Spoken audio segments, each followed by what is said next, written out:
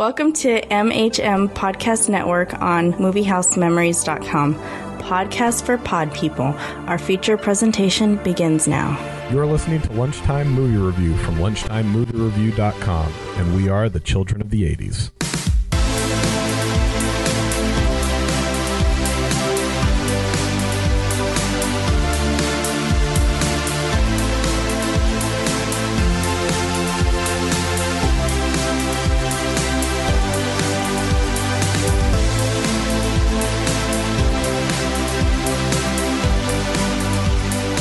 All right, the children of the 80s are back with another review of one of our childhood favorites. I'm Patrick.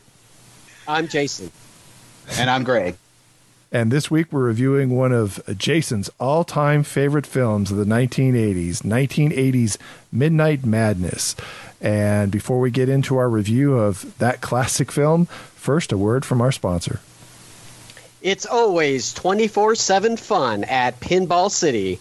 The newly renovated Pinball City features 2 Starfire machines and background checks on all employees, making it the safest place for the entire family.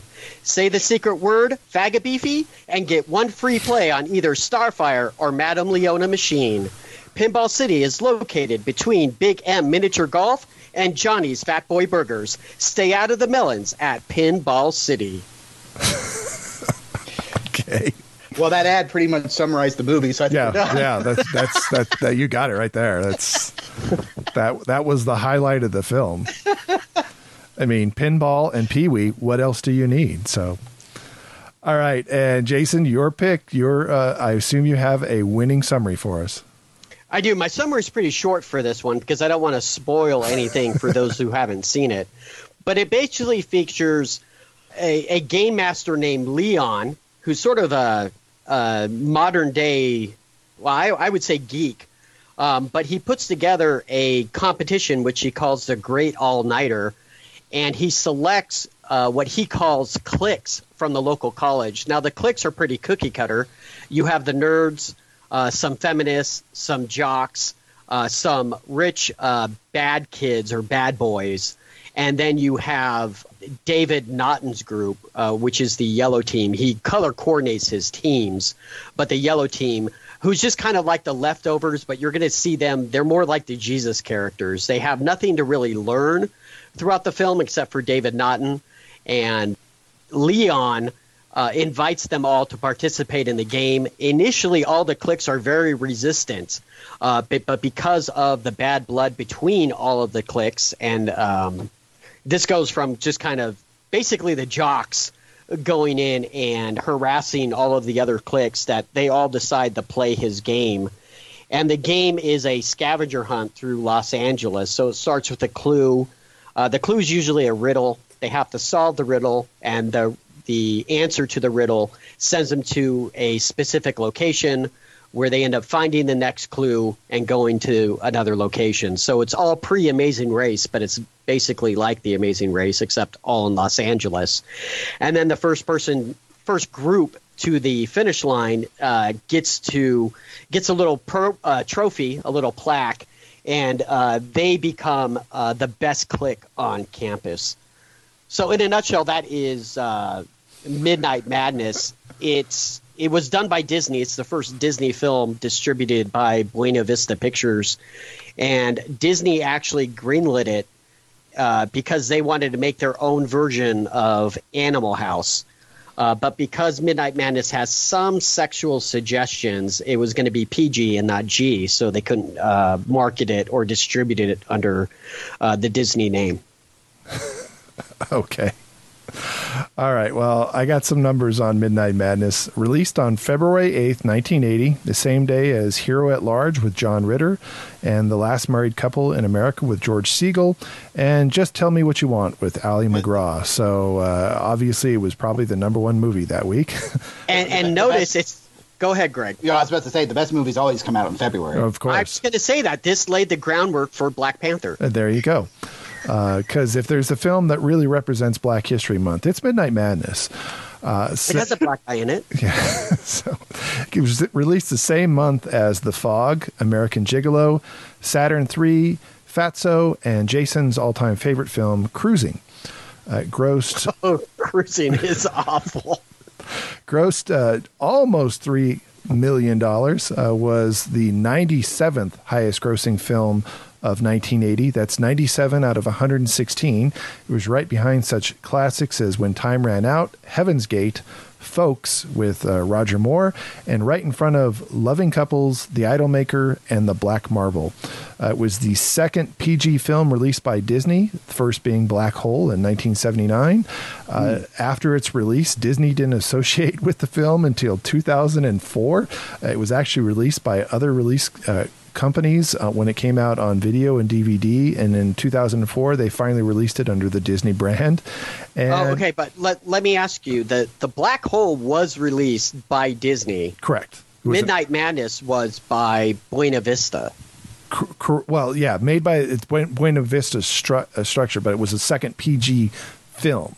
So, yes. Yeah, okay. But yeah, right. Buena Vista released at Midnight Madness, but it was the PG aspect of it. So you and I are both right. We're not wrong. Yes. So. No. I just want to clarify that Midnight Madness was never. Disney didn't promote it with the Disney name. Correct. So it wasn't like Disney's Midnight Madness. Correct. They were behind the film. They just didn't want to be associated with it. Right. Not a reflection on the quality of the film in any way. No, it's like visiting a good whore. You don't want to admit that you're going to a prostitute, but you have a good time when you're there. Right. So I heard. So, the film actually inspired actual real games similar to the ones played in the film, and they go on to this day. And Rotten Tomatoes has this at nothing for critics because there's no critical reviews of it, and 70% audience, which is a shocker to me. So that's the number. Why do you think it's a shocker? It's a fun movie to sit through. Okay, well, we'll start with that. Start there. Why Midnight Madness? Because I assumed that because you grew up in Los Angeles, that because this skirts around all over Los Angeles to real life locations, that is why you really like this film, because it was shot in basically your neighborhood. I think not all the locations that are done in the film, I don't think exist. I don't know where the Pabst Blue Ribbon brewery is in Los Angeles. I know they have beer breweries, but I don't think Pabst is one of them. Johnny's Fat Boy Burger is actually Johnny's Broiler, so they just changed the name. They use a real restaurant location in Los Angeles for that. Obviously, the Griffith Observatory is real. The Bonaventure Hotel at the climax of the film, the finish line, is real. I don't think that the Piano Museum is real. The Big M Miniature Golf, I imagine, maybe real. I just never seen a Big M Miniature Golf anywhere in Pinball City. Is obviously just a generic arcade. But I believe the arcade was an actual arcade that they shot in. They changed the names of a lot of locations, but that was kind of the research I did. And there wasn't a lot to look up on this film, but it was that they went around and shot at night for most of the locations at actual physical locations. There wasn't much. There was something that was shot at like the Disney building, and I don't know which one that was, if it was some of the interiors for the hotel or if it was actual, but they actually shot it on the lot.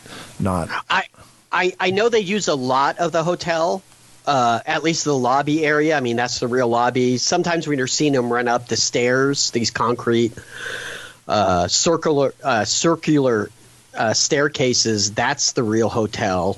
The elevators are real. I've never been in the room at the Bonaventure Hotel. I can't imagine they're going to allow Disney to squirt water all down this hallway, so I imagine that's the sound studio.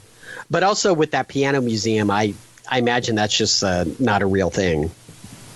But no, Patrick, to answer your question, it's just not my growing up in L.A. and liking this film. I actually do appreciate the story and the characters. I know they're cheesy. I think the jokes are cheesy, but they still make me smile and laugh at some points. Emilio and his relationship with Stephen Faust, just always kind of goading him and poking him in the side. That to me is really funny. I still appreciate it. Greg, it has Flounder. Yeah, right. It has Flounder, exactly. And of course, we probably know about this movie still because Michael J. Fox. This was like his first film, right? Yeah. As far as my knowledge, it is. And this is a little bit before Family Ties, I would think, even. Oh, yeah. This is about, I think, 3 or 4 years before Family Ties. It's before his first. I always thought his first film role was Class of 1984, but this is actually his first film role. Yeah, it says that on the DVD box. Like if you track down the DVD, it will say, Michael J. Fox's first film. In the credits, he's just known as Michael Fox. The J's not even there yet. Yeah, and he's actually the age that Alex P. Keaton is supposed to be. Right. I mean, he doesn't have a lot of range in this film. They just no, but no character really does.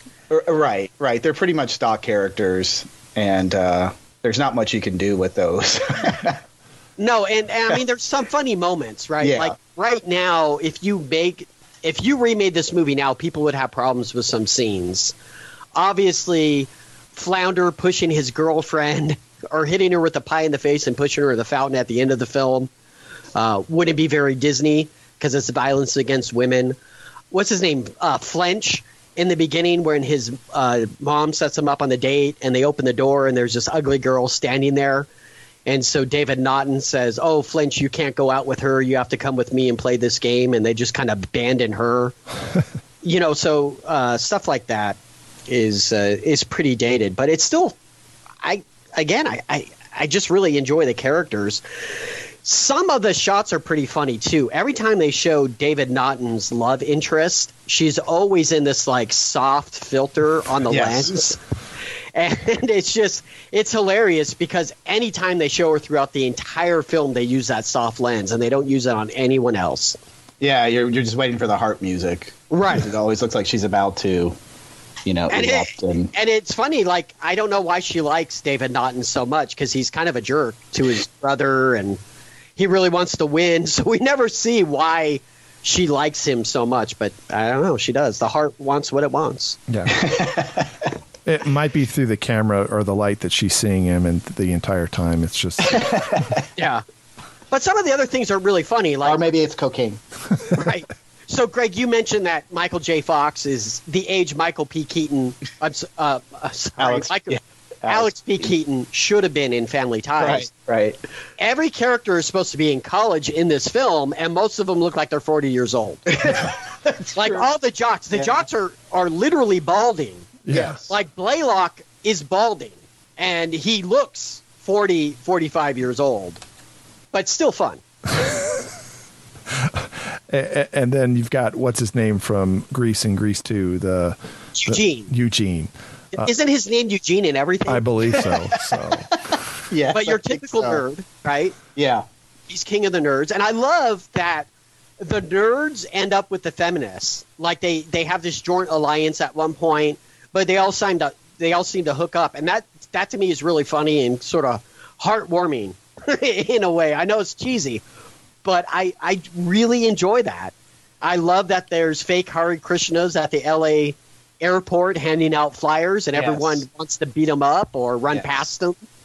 It's just a fun movie for me to sit through. Well, and it's a film that like just revels in the stereotypes that the leader of the feminist group is like very, very angry all the time. At everyone, but primarily men, that she feels. Oh, right.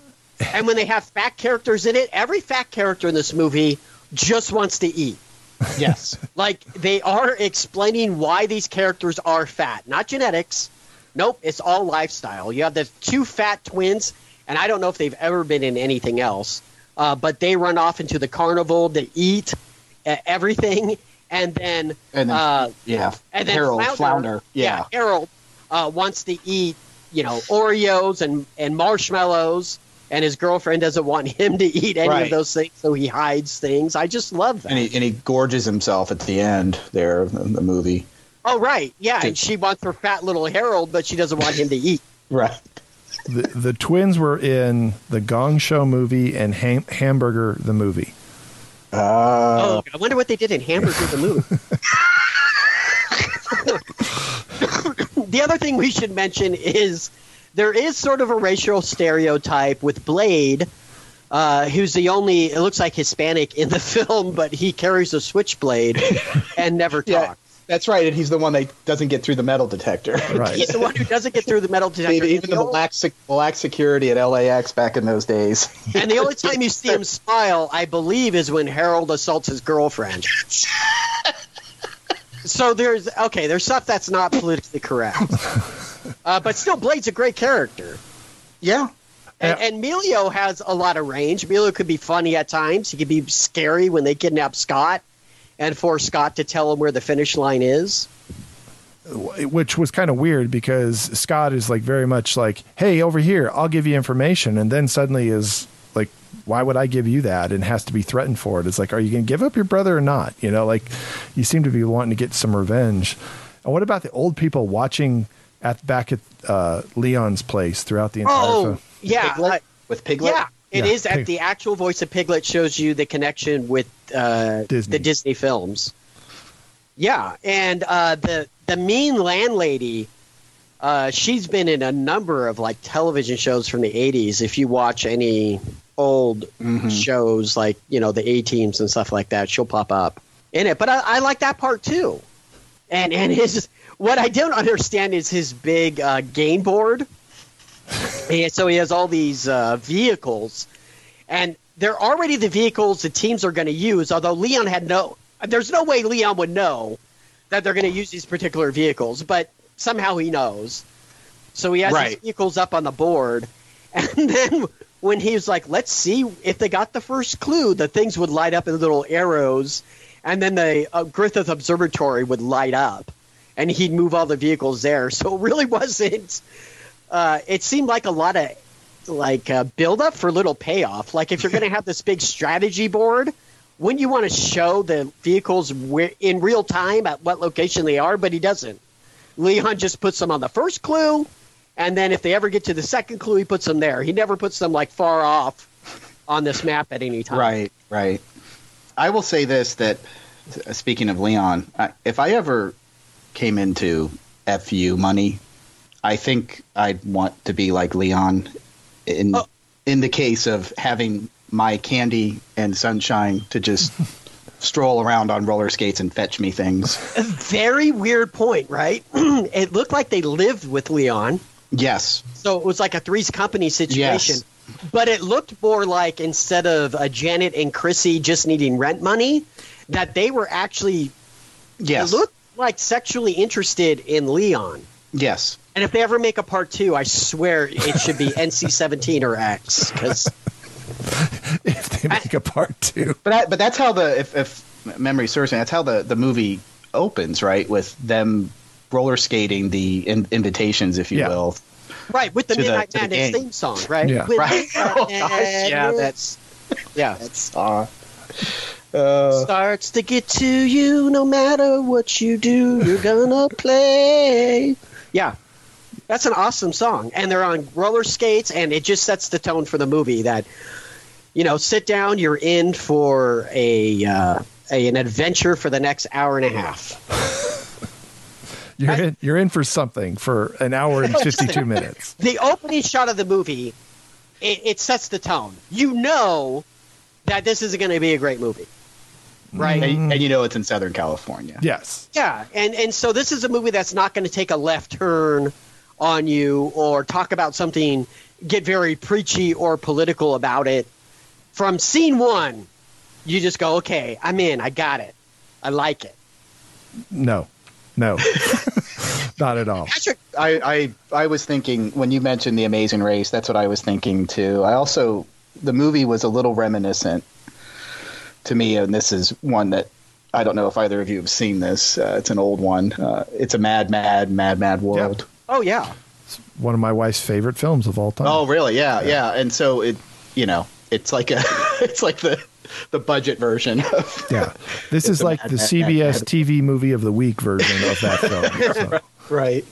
But it has that same, I think they drew some inspiration from It's a Mad World, including perhaps Leon's map that you were talking about earlier. Right. The Spencer Tracy character in the It's a Mad World has one of those and is following the various people that are trying to find the the treasure, the buried treasure, and so forth, plotting where they are. So. Well, and Jason's talked about this film for years, and I was talking to him before Greg joined the call, and we didn't talk about this on there, but I'll bring it up, that I always confuse this film with a film called Scavenger Hunt that came out apparently in 1979, and I always think, he always says, oh, it has Midnight Madness had Michael J. Fox and Stephen Furst from Animal House, and I always go, well, it doesn't have Arnold Schwarzenegger in it, because Arnold Schwarzenegger is in Scavenger Hunt and Stephen Furst is in that film as well. So that's why. So he did Animal House, Scavenger Hunt, and then Midnight Madness. So, it was just a subtle variation for his career for a while. It's amazing that he didn't go further. I get the feeling that Stephen Furst, Animal House was just probably, he lucked into that. And then, but he realized that I bet he never turned down any part, just realizing this can't go on forever. Well, and really it has for him, I think in Animal House he was cast just from that time where they're voting on the pledges, where his picture shows up and everyone boos. Yeah, like he has a great face in that. He makes the same face in Midnight Madness when he tells his dad, look at me, what do you see when you look at me? And his dad gives him a once over, and Harold's sitting there with his hands in his pocket looking really pathetic. But what I like in this case is Harold is kind of the bad guy. He's the rich kid.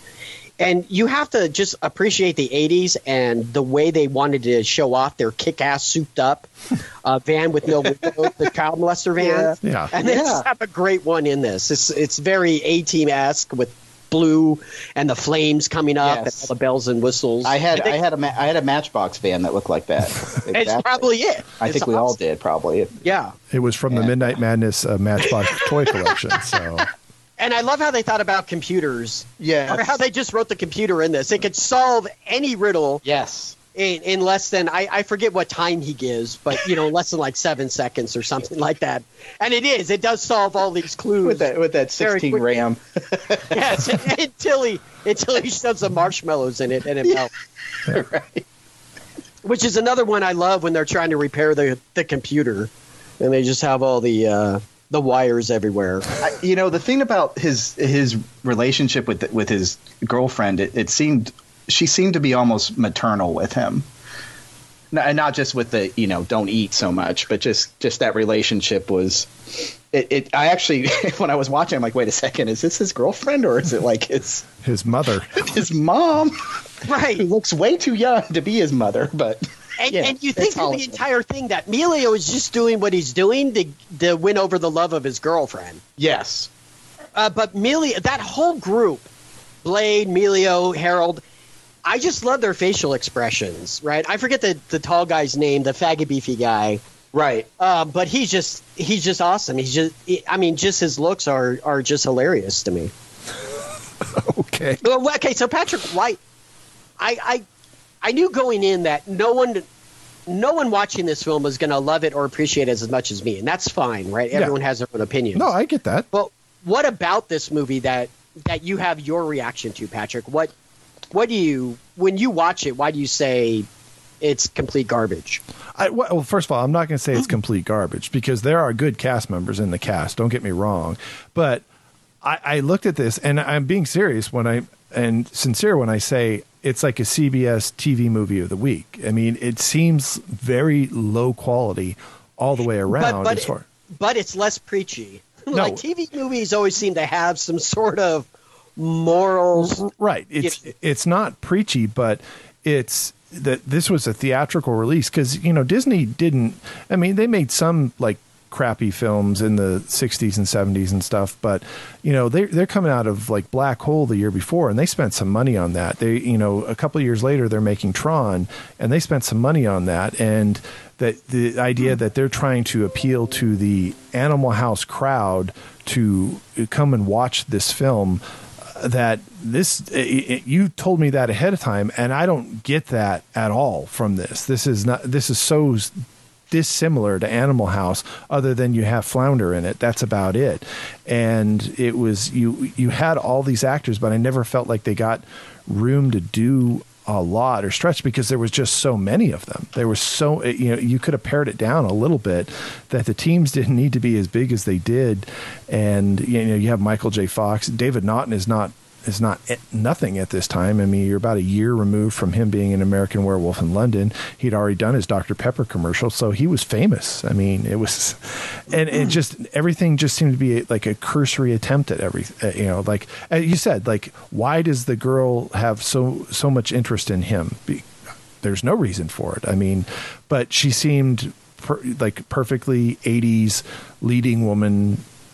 She'll be on an episode of A-Team next week type of girl. She's right. Love Boat, Fantasy Island. That, I look at her and I went, God, I know I've seen her in something. And then I looked at her IMDb and I go, no, I didn't see her in anything. But she just looks like somebody that I've seen from some 80s television show or 80s, low grade 80s movie that she just has a look about her, and nothing seemed to stick. I mean, when I was watching it, I was watching, Jason really loves this film, and I kept thinking it's got to be because of the LA connection. But I understand there's films that people love, and you love this one, and I don't, and there's nothing wrong with it. There's films that I like. I like Beastmaster from the 80s because I saw it a ton, and I always enjoyed watching it. It was it was just a fun movie to watch. It's total shit, but it was a fun movie to watch. Yeah, I mean, this is really one of my all-time favorite films. I know it sounds weird. It's just cheesy goodness to me. It's right. When people come over and we're going to watch a movie at my house, and one of the questions I always ask them is, have you seen Midnight Madness? If they haven't, I'll turn it on. And usually they don't love it. Right, but they laugh at points during it, and afterwards they go, "Man, that wasn't a great film." But they enjoyed sort of the adventure with it, and it's probably because they're feeding off me because I like it so much, and I get really excited about showing people this film who've never seen it. So yeah, a lot of my interest comes from one, it's not really well known, But Patrick, you brought up the Disney connection, and I'm glad you did because when you think about 1980, when this film came out, and you say, why does it just look so low budget? You look what you just said in your run-up to it. The Black Hole they spent a lot of money on, but it was a complete failure and disaster as far as profits go for Disney. Same with Tron, right? Each time Disney thought that they were going to capitalize on the Star Wars, the real science fiction interest, science fiction adventure, and both of them were considered at the time failures. I know Tron sort of has a cult following, and I'd probably be in that cult following as well because I always liked the film, even though I don't quite understand it. But I enjoyed it. So at this point, Disney was in lots of trouble. They were actually in financial trouble. These were lean years for them because right. I think the last real big box office hit they had was probably The Rescuers, which was like 1976, 77, somewhere around there, and I mean, and they everything after that with the company yet, right. I mean, they were going to be taken over, broken up, and sold off in parts. Yeah, well, they should have sold off this part real quickly. So. I mean, no, that makes sense. The Disney today, with its Avengers Endgame and, Star Wars films and the IP heaven that they have didn't exist back then at that point in time. And one of the reasons they went to PG was to kind of go for the dollars that they were missing because people weren't going to go see or G-rated films anymore. Their highest grossing film, Greg brought up The Rescuers. It was actually like Herbie the Love Bug. Right? That smashed records for Disney, but they couldn't get a hit after that for the license. And they tried a bunch of sequels too. Yeah, and the Herbie. And here they tried to bring sort of a PG movie. I mean, I would be comfortable showing this to kids of any age, even though it's PG. There are some sexual suggestions. There's a telescope at the Griffith Park Observatory where they focus in on a woman changing her clothes in the window. And then one of the clues is look between the melons at Johnny's Fat Boy Burger. Those are the two big sexual references in the film. And that's I bet you that's why they got the PG rating. But when you compare a PG movie now to that PG, I mean, this is it would be on the upper ends of G rather than, it's so benign. Yeah. By today's standards, definitely. Right. What about Pee-wee? That's right. Yeah. And cameo. So they do have a lot of people in this film. And a lot of the faces you'll probably recognize from, like we said, generic 80s TV shows or movies around that time. Paul Reubens wasn't even, I don't even think, known for doing Pee-wee at this time, but he works in Pinball City and has a little cameo. So when you watch it later, I saw it after Pee-wee already was Pee-wee. I mean, I saw this on HBO. And remind me, I want to bring up what times they played it on HBO, because it's a really odd time slot. But Pee-wee was known by the time I saw this film, and so you go, oh, wow, that's Pee-wee Herman. But before that, you wouldn't know it was him. But it was a nice part for him to play. I thought he'd probably make one of the nerds if he had, I guess, a better agent. But yeah, well, this came out, and then the Blues Brothers came out a little bit later, but the same year, and of course he had the little small part in that. And I think then his show started. Well, not the series, but he started the Pee Wee Herman character about a year after that. Would he already been with Second City? Isn't that where he came from? I think so. Yeah, I mean, because around the same time he starts doing his little parts in the Cheech and Chong movies at the same time. Right. That too, exactly. Yep. But if you would reverse that, I don't know if Disney would hire someone associated with Cheech and Chong movies at that time. Mm-hmm. Now they wouldn't pretend they had no idea when that he was in there. They would be like, "What? We didn't know that." But at that time, I don't think they would have had that crossover. All right, so I'm looking at Disney, the releases in 1980 and their grosses. In December 1980, they have the reissue of the Aristocrats. Aristocats, sorry. Right. Yeah. Aristocrats, very different type of film. That grosses $18 million. It's still small. But not bad for a re-release. Right. Right. But remember, the Disney, again, this is pre-VHS tapes, pre-DVDs. So they would release everything every 6 years. So you still had Peter Pan making it to the theaters, Dumbo, right? Mm-hmm. All the Cinderella, Sleeping Beauty, all those would make their rounds to the theaters. But go ahead, Patrick. In October, the reissue of Song of the South, $19.8 million. What film? Song of the South. I don't know. What is this film you talk about? Probably one of the last times it was released. Been whisked down the memory hole. Right. Okay, but on a side note, they built an attraction called Splash Mountain based on the Song of the South. Correct. They did. And here's a little backstory of that. So when they were thinking about greenlighting it, Michael Eisner, who was head of Disney at that time, was really afraid of the backlash. He didn't want to be any racist overtones coming from that. So they re-released Song of the South in Harlem to see if anyone would protest it. And no one did. Yeah. And because of that, they went ahead and built the attraction. Yep. It's crazy. All right. July. Here's an original film from 1980, The Last Flight of Noah's Ark with Elliot Gould. I saw that in the theater twice. That made $11 million. Hey, on a side note, since we're all kind of familiar with some of the 80s movies that we watched on rainy days, did Disney do the one with Elliot Gould and Bill Cosby where Bill Cosby was the devil? Yeah. Okay. Yeah. I'm trying to... Devil and Max Devlin. Yes, the Devil and Max Devlin, yeah. Yes, They did do that. In June, we have Herbie Goes Bananas making $17 million. In May, we have Mary Poppins, the reissue of that, making $14 million.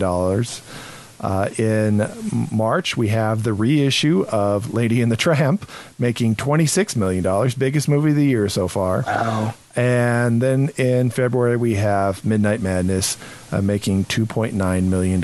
So it is the lowest. But half the releases that year are reissues of films that they've just got to be just collecting money off of. Black Hole actually opened in December And that only a few months before that in 79 and made almost $36 million.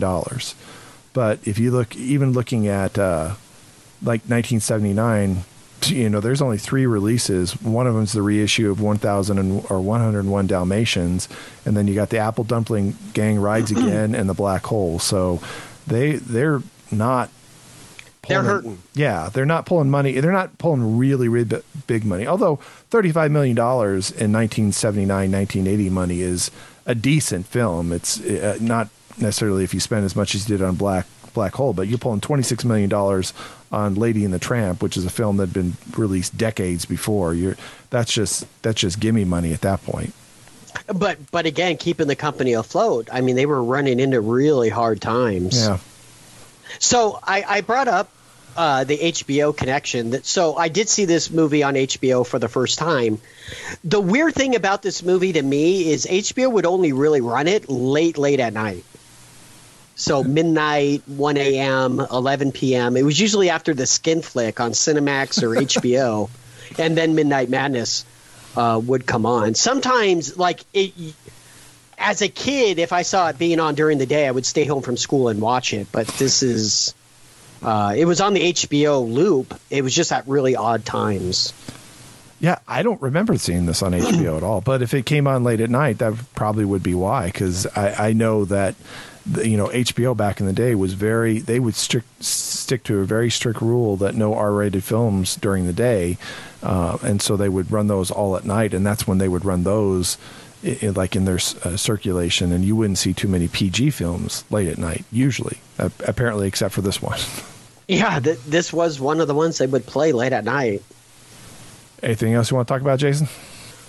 No, I mean, I just encourage people to seek out the film and watch it. I can't tell you how much I just want to watch this film again.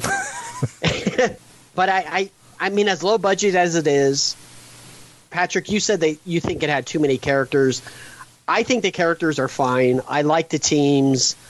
They're cookie cutters, so they're easy to understand. There's not a lot of development that happens between them, but you don't need it because it's all about the adventure of the race. And people do learn little lessons along the race, but nothing preachy. And at the end of the day, it's just a really fun film. You think it stands the test of time? In my book, it does. I mean, if you ask me legitimately, if you say, Jason, I need to get your 15 favorite films of all time, even maybe the top 10, this would probably be one of them. I understand. Wow. It's not going to be shown in film schools, right? If I was running a film class, I probably wouldn't teach anything that I learned from Midnight Madness. I don't think it stands up like that. But as far as just a cheesy, fun film that just brings joy to me, this is one of those films. Greg, do you think it stands the test of time?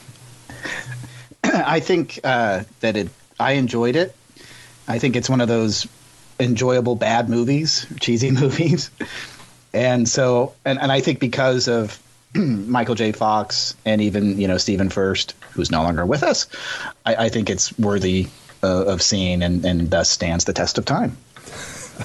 All right. I have never seen it. As I said, I was confusing it with another film that I remember better and liked, but that's not the film that Jason had watched. All right. But let me ask you this, Patrick. You didn't hear me rave about this film, right? And going in thinking it's going to be great, because there's times where people say you need to see this film. It's so great. For you, the example I could do is like Forrest Gump, right? I imagine when you watch Forrest Gump and everyone told you how great it was, and then you watch it and you say, what? Did you have one of those reactions because of the way I built it up? No. And I've always talked about this. No, film? I mean, I watched it I've been doing this long enough now that I kind of come in with my own perspectives, and I found I was really, really bored. The story didn't need too many characters, but even with the characters they had, the story didn't need to be as long as it did. And I ultimately think it looks very, very dated. I think it looks very thrown together. As I said, it looks like a TV movie of the week, and it's got some good people in it. It really does have some good people in it, but it's like you never let them fully off the leash to be, as if you were looking for an Animal House crowd, to kind of appeal to that Animal House crowd, but you're Polly-Anning it up so much, trying to make it just so clean that it's not quite there. So it was a chore for me to work through. It was just really, really hard to get me to work through it. Granted, I saw it the weekend. I saw Avengers Endgame, so it literally followed it that afternoon. So it was not a film that I thought it would stand the test of time, but I thought I would enjoy it a lot more considering who is in it, because it's not a group of nobodies. There's some good people in it, and even good character actors, especially from the 80s. If we talked about the guy from, I keep forgetting his name, but I think it's Wesley in the film, but the nerdy guy who leads the nerd group is that. It was Wesley in the film, but he's Eugene from Greece. From Greece. But I mean, this is probably the most screen time I've ever seen him in a film, and I've seen him in both the Grease films in 1941. So he's a character actor that I think it can be pretty funny, even though he's kind of one note. When I saw Paul Rubens, and I went, oh, okay, Paul Rubens is going to be in it, and they never really kind of got the best out of him either. And Michael J. Fox just plays a pissed off teenager the entire time that you never really get his charisma out of it. So yeah, I just don't think it stands the test of time. It's not the worst film I've ever seen. I don't want to give that impression. I'm glad I saw it, especially how many times you've raved about it over the years. It was not. And I will continue to rave about it. And you can do so. And then you can do that. So. Last word on the subject is faggot beefy. All right, that does it for this week's review of Midnight Madness. Thanks again for joining us and listening to our little bi-weekly podcast. If you've had a good time, the fun doesn't have to stop here. You can follow us on Facebook at Lunchtime Movie Review or on Twitter at Lunchtime Movie. On either Facebook or Twitter, you can keep up on our written film reviews, news on upcoming films and Blu-ray releases, and information on upcoming podcasts on the MHN Podcast Network. Additionally, you can now follow us on YouTube, where we're releasing our podcast day and date with their release on Stitcher and iTunes. And you can subscribe to our account and get the updates to when they're being released, as well as you can give us a like or a dislike if you don't like the film or our podcasts. Well, that does it for this episode of Lunchtime Movie Review. Until next time, I'm Patrick. I'm Jason. And I'm Greg. And we got to get out of here right now, and you guys are invited.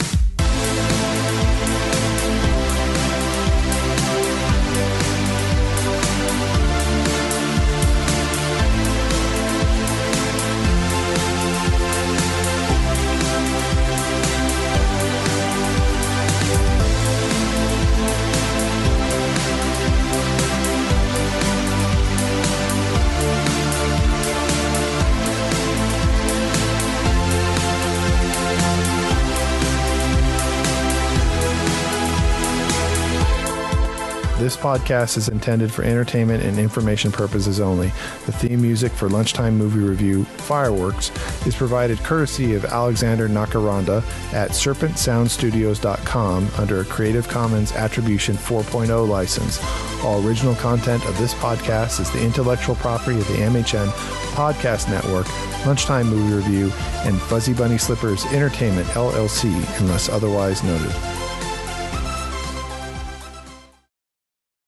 Starts to get to you, no matter what you do, you're gonna play.